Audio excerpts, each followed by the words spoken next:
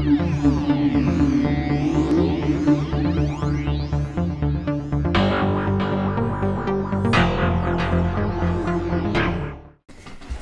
guys, I'm here today to talk to you about cold thermogenesis. So, just hearing those two words, right? You either have two reactions. One is going to be, oh man, that's uncomfortable and painful, not fun.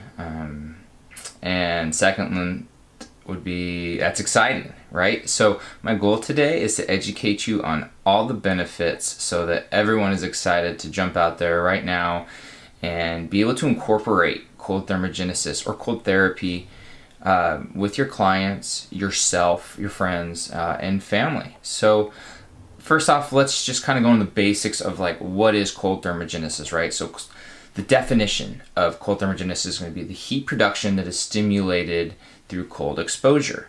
So when your body is exposed to temperatures, again, the ideal range of 50 to 55, as well as colder, your brain starts to kind of get this idea that it's in danger, something's not right, and that's when kind of it starts to release an arsenal of protective ammunition, I guess, for itself. And things like that, it basically will, increase dopamine, norepinephrine. It basically sets off this like intense focus that you're going to feel. So when the body is exposed to that ideal temperature range of the 50 to 55 degrees, your brain kind of goes into a little bit of a panic of survival mode. And again, it's to remember we are putting ourselves in a safe environment for this, so it is a healthy stress. But the brain is going to start releasing a bunch of like feel-good chemicals, dopamine, norepinephrine, throughout the body. It really just wants to relieve pain. It wants to enhance your mood. This response also is really good for your skin. So today I'm also going to go over the different types and the different options we have at all different levels to expose people to cold therapy. We're going to start out with like ice face plunges. We'll do cold showers. We'll go into like actual cold bodies of water. We'll do ice baths and also cryotherapy. So to get the ideal temperatures, you're just looking at about 50 to 55 degrees, and those are, through research, shows that it's the most beneficial when your body starts to actually send out the stressor signals that in the long run are healthy for your body. So why participate in such a crazy procedure, I guess, right? And for me, the simple answer is because the crazy benefits that you get from it. I think this is, for me, my favorite practice because of the spectrum of people that it can benefit, and the accessibility of it would also be something that is a positive advantage. So let's talk about brown fat. So brown fat, also known as BAT or brown adipose tissue, becomes activated at, again, around 50 to 57 degrees, but again, we're going to keep it at 50 to 55 degrees for optimal temperatures. And it's brown because of the dense amount of mitochondria.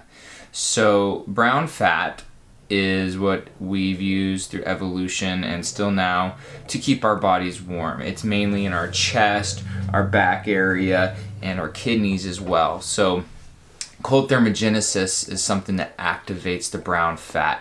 Brown fat also promotes weight loss. It's what basically heats up our inside. It raises metabolism by 350%. So that's pretty impressive to me, and meaning once you do cold therapy at some point in the morning, throughout the day, again, your body, for the fact that it's heating itself, will find the benefits of this. Exposing your body to small stressors, like cold, of course, is like we're talking about here, it helps your body adapt and improve its immune response to those stressors in the future. So doing cold therapy actually builds your immune system so you won't get cold. In other countries, they actually practice with their children, giving them like snow showers and putting them outside. Many people have seen those viral videos of babies in Russia being outside, and this is their reasoning for it. So just keep that in mind. Some of the other benefits that I have found personally and through my clients for exposing them to cold therapy are going to be things like, again, as I just mentioned, it improves the immune system. It helps with pain relief. It helps with endorphin release, accelerated recovery. So it is important to note, and I'm just going to add something here, that if you're using cold therapy for recovery of the muscles, you want to wait at least 1 hour before you actually expose yourself to it, because you do want some of that healthy inflammation that you're going to get from building the muscles after working out. So research has shown to wait at least 1 hour before exposing yourself to something like that after workout, if that is your goal right now, again, is for like faster recovery. So given that, as I just said, also it helps reduce inflammation. It relieves stress. It's basically our overall well-being. It helps improve our heart rate variability 2 to 3-fold. The first basics beginner's step to introduce to you or your clients would be face plunges into an ice bowl. Again, this is great for people that are a little nervous about exposing their entire body to that initial discomfort. This is going to be something that is quick. You still get most of the benefits are going to be found still with this. I do this sometimes in the morning. It's also great at night. Very similar to like a sleep induction method a lot of us might use. It's very painful, the endorphins come up, and then you kind of just release and relax, and it makes you tired and it allows you for a great sleep. That being said, let's talk about the face plunges. You know, again, if blasting your body is still an overwhelming concept, dip your face into an ice bowl with your vagus nerve being right in there, and it sends responses to the rest of your body. It'll help get the rest of your body used to the cold. The brain recognizes a legitimate threat, and the sympathetic system kicks into action. Your heart rate will go up, digestion is stopped, the pupils dilate, and the use of a whole arsenal that will make you have razor sharp focus and almost feel superhuman. Once again, it's just a great introductional step for any of your clients. So the second phase of introducing yourself or anyone to cold therapy would be doing an ice shower. I've been doing these for about 2 years now, and it's all I do. I wouldn't do a warm shower anymore. So again, that being said, a cold shower is just a great way to introduce yourself and become adapted to a cold exposure. Switch from warm to cold. At the end of your showers, turn the knob all the way to cold. Last as long as you can. Start with 5 seconds, then 10 seconds, and work your way up to make half of your shower cold. Your body will eventually start to crave this cold shower, and it becomes part of your routine. Just make sure to end it on cold. So you can kind of, again, you have more control over this. You can go warm, cold. If you want to shampoo and stuff your hair when warm, that's completely understandable. So again, you have full control over what you're experiencing, and I'm confident that with some very fast adaptation to this, you're going to be wanting and looking forward to this event. Cold water exposure can definitely have some limiting ability here, because not everyone lives near a body of water, as well as not everyone lives where the water would be cold. Every time we go out into nature, I always make sure you know, to go into Yosemite, go into Lake Tahoe, as you're going to see in the video, where, you know, it's 52 degrees, it's invigorating. So, you know, the additional benefit of cold water exposure is going to be that when you're actually full body, it penetrates 30% deeper than environmental cold temps would.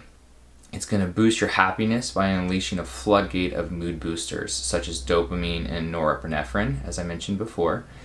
This can be less accessible though, again, and that's why I want to reiterate that this is a great option, but it's also not always feasible for everyone to get the benefits of this. So if you have this, go for it. So the next level that we're going to discuss is ice baths. And I feel like this is probably the most intimidating for a lot of people because they've either at some point experienced it and it was obviously most likely very uncomfortable. So this is what you want to work up to, is taking a full ice bath. You know, you want to do that for 5 to 10 minutes ideally. This excessive cold shock, it's going to be initially painful due to the vessel restriction if underlying muscles aren't strengthened from prior exposure. So again, your body will adapt and it does become easier. Ice baths are pretty much the ultimate test of mental strength because your body wants nothing more than to get out of that environment, right? So just keep this in mind. 20 seconds in an ice bath, let's just say 32 to 40 degrees, is equal to 2 minutes in a cryotherapy chamber. So within the first minute, you will feel your body start to tingle. And that's a good thing. It's basically, again, a whole concept of cold thermogenesis. So it's your body trying to warm itself. So finally, we come to my favorite form of cold therapy, and that is cryotherapy. Again, this is going to be limited on your ability based by location of where you're at and a location of a chamber. A full chamber, in my opinion, is important because the head, neck, and chest all contain the majority of the body's thermoreceptors. It takes 30 to 45 degree whole body drop to activate your central nervous system. When the central nervous system is activated, it causes endorphins, norepinephrine release, and better blood circulation, as mentioned earlier. It works great for adults with arthritis, traumatic brain injuries, without having that painful response from an ice bath. And you can do it on a lunch break. You can go back to your normal life, and I think that's what makes this very user-friendly, because you're not going to experience that initial shock pain and numbness that you might get from an ice bath. So dropping your temperatures down this low are going to release norepinephrine twofold. It stops the TNF alpha, which is a main component to arthritis and inflammation. Research has shown that 10 sessions increases glutathione reductase by twofold and glutathione peroxidase by 68%. So these are the enzymes that are needed to use glutathione, especially if you're taking liposomal glutathione. Releasing norepinephrine activates your metabolism to generate heat, which is why you're going to have that shiver. Embrace the shiver. It causes mitochondria in the adipose tissue, which we mentioned earlier, but that's why the fat is brown. And you will adapt. Keep that in mind. One important thing to do, especially after a cryotherapy, as well as if you can do it during like a cold water exposure, is a cardio workout afterwards, just 5 minutes at most. The cardio, basically from the cold therapy, you get the vasoconstriction, so everything goes. It wants to bring all the blood to inside your trunk, and everything is constricted. The cardio makes those basically rapidly expand, and you get super oxygenated blood through all the little tips of your limbs and fingers and everything. This is great for recovery, as well as giving you a massive boost of energy. So now that we've talked about the benefits of cold therapy, I'd also just like to take a step back and look at any kind of dangers that could possibly arise. So it's important just to take a step back and be mindful of your limits. Know what your body is capable of.